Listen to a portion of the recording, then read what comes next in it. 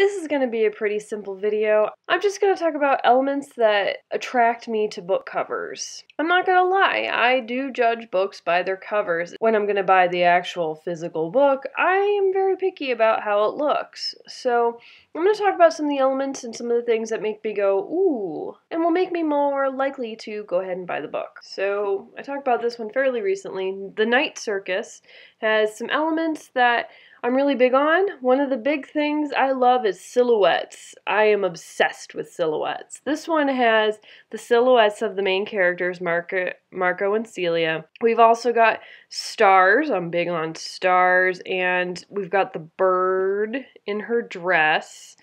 I love it. To piggyback on that, we've got Shiver and Linger. I haven't read Linger yet. They're basically, you know, kind of, it's mostly just blue, but it's different shades of blue, and we've got just the silhouettes of like plants and the wolf hiding out in there. I really love trees and plants silhouettes. They are particularly attractive. And we've got basically the same kind of theme going on here, except we also have a girl added in. This is a book I bought entirely for the cover, Night of Many Dreams.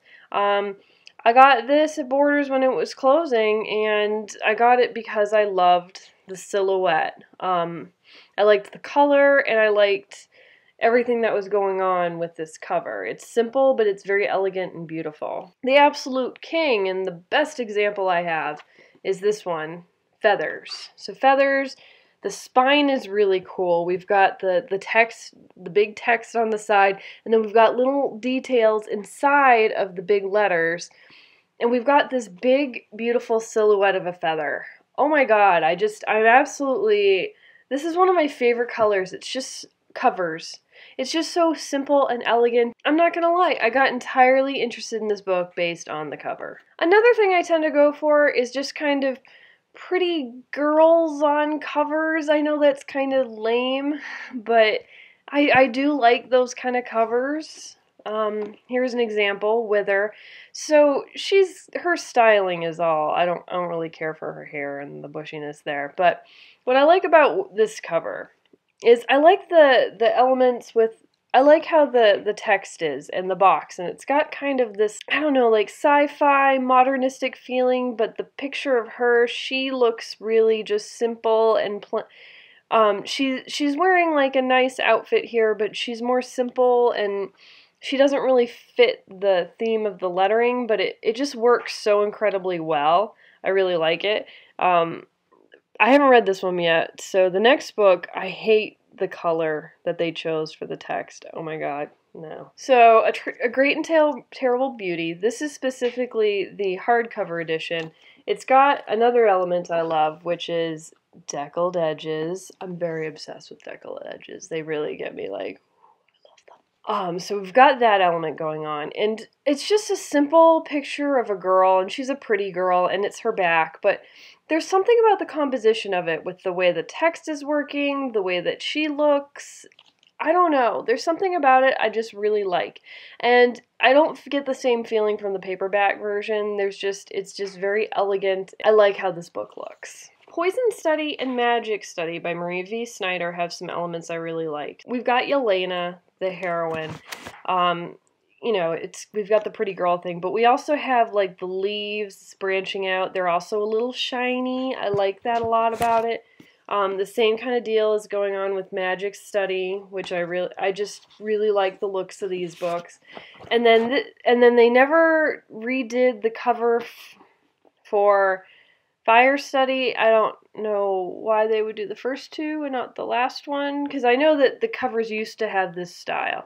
This style's fine. It's actually kind of pretty too. I'm not like, I don't dislike it, but compared to the other two, it doesn't match, and I think the other two are in fact prettier. I'm also rather into Stars in Space, so for that we've got, of course, Across the Universe and A Million Suns, but A Million Suns is the one I have right now. So this is just, I love stars and galaxies and the universe. It's very, very beautiful, and it just speaks for itself, and it's got it going through the spine and onto the back. I absolutely love it. Another example, For Darkness Shows the Stars. I thought this was just such a beautiful book because we've got the stars going on and it's a girl in a dress. You know, I don't know why I like the pretty girls in the dresses, and I don't know why that's a particular interest for me. I also am a fan of flowers, so another theme, you know, we've got Molokai. That one has some pretty flowers in it. I like the overall just composition of this one. The way everything's placed is rather pretty. And another one, The Peach Keeper. Again, I love flowers, and I just kind of like how we see the back of this girl's head and the ponytail. It's just very simple and very pretty. I really like it. I also like kind of flashy covers too. This is a great example, Eon. We've got a lot going on with this one. We've got this amazing detail with the dragon, and the colors are just gorgeous. It's kind of hard to tell with this lighting. And then we've got the cool kind of silhouette of Iona in the front here. It's really just got a great look to it, and then we've got the side. Another one, Incarceron. This one has a lot of great detail to it. I love intricate detail. We've got a key, and another thing, and this is really hard to get in my camera, but it's very shiny and holography, the key, and it's not catching it at all. It's very sparkly and pretty in person. Oh, I got it for a sec. There we go. See that? I love it. I love stuff like that. This is like a very blingy book, and I'm very attracted to that. We also have Vessel. This is just a oh god, this book is just so pretty. We've got, again, another pretty girl, but she's got a different look to her, and I like the way the text is just sort of a darker shadowed section of the title. I love the look on the girl's face. She just looks so determined, strong, and brave, very admirable. It's just very, very nice. And that's what it looks like going around. Oh, beautiful. And then the last two books I'm going to show you, they don't have any particular theme they fall into. I just find them attractive. One of them would be State of Wonder by Ann Patchett.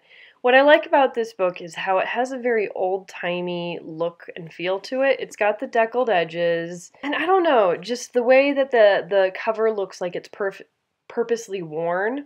And I really like the intricate details. I'm very into intricate details on the side here, and we've got like all kinds of creatures, and we've got the dragonfly. The text is, you know, we've got blue and then red up here.